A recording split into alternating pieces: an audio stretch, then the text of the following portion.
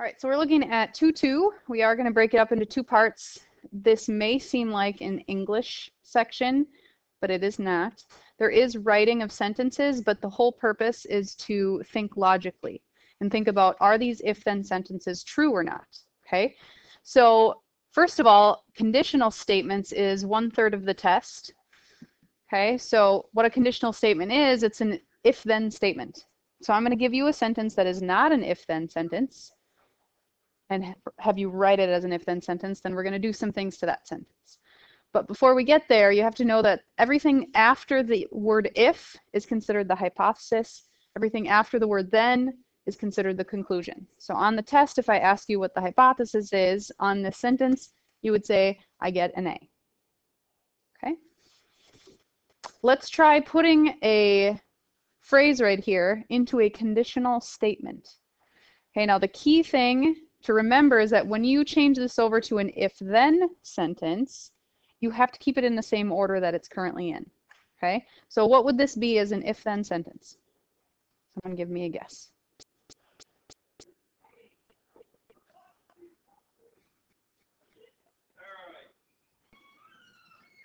If what?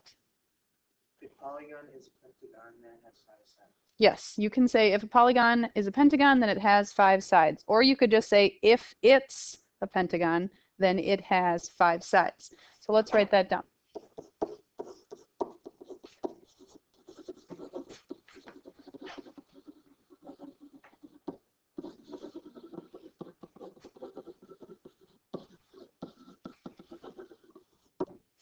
Now, like we did here, we're going to add a few extra words like it, so that when you read it, it makes sense and you don't sound like a caveman. You don't want to say if pentagon, then 5 sides.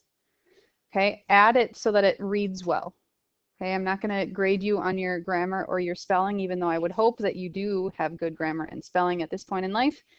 That's not the purpose. I'm seeing if you can write this as a conditional statement. Okay, so make sure that you keep it in the same order. The ideas that are at the beginning stay at the beginning. The ideas at the end of the sentence stay at the end. Okay, so that's the biggest mistake, is kids would switch this around and say if it has 5 sides, then it's a pentagon. That's not writing it as a conditional. Keep it in the same order.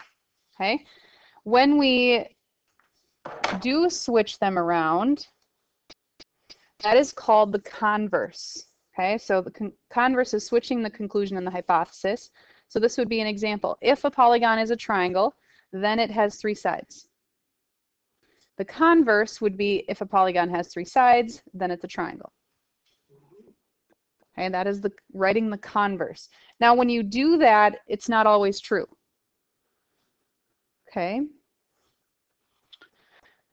For instance, looking at the very top one, if I get an A, if you wrote the converse, if my parents are happy, then I get an A. Is that true? Do your parents being happy make you get an A in a class? No. Okay, so that's the logic piece of it, the math portion of it, where it's using your brain to figure out, okay, is this sentence a true one or a false one? Would it work in all cases?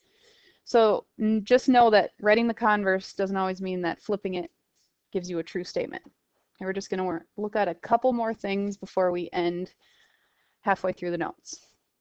Biconditional. This is when a conditional and a converse are true, you can write this sentence. Okay, an if and only if sentence. I'll show you an example. The previous problem we were looking at with the triangle having 3 sides was true both ways. So what I did was there was an if at the beginning here, right, on the last slide. I took away the if, and I took away the then that was right in the middle, and replaced it in between the 2 parts with if and only if. So we're going to go through an example of that right here before we end the notes. Okay, so we've got a minor is under the age of 18. What would the conditional statement be, the if-then sentence that would go along with that?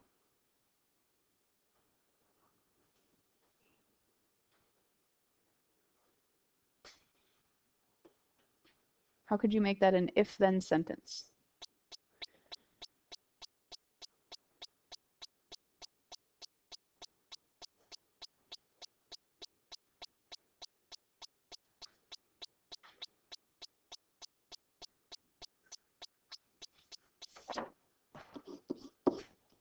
May have to add a word or two to make it sound good as you read it. Yes. If you are a minor, then you're under the age of 18. Mm-hmm.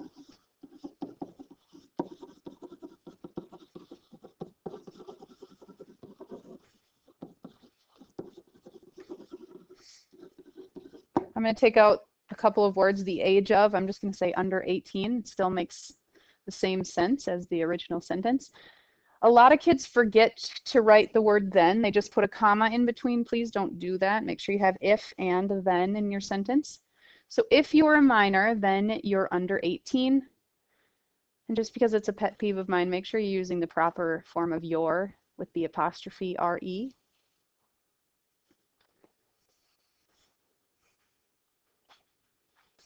Questions on writing the conditional?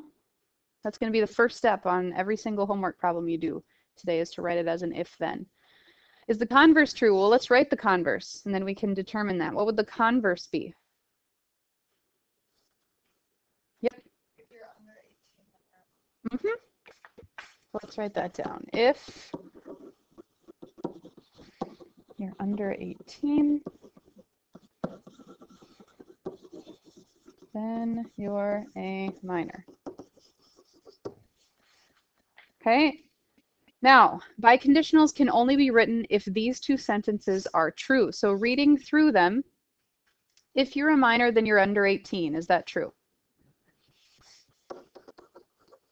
If you're under 18, then you're a minor. Okay, now I said to write a biconditional, we take away if and then, and we put if and only if in the middle. Because they're both true, it doesn't matter which sentence you use to write the biconditional. Okay, so you can use either one. I'm just going to use the one right above it, the converse. So I'm going to take away if and then from the sentence. So it's going to start with you are under 18. This is where we put the if and only if right in between the hypothesis and the conclusion.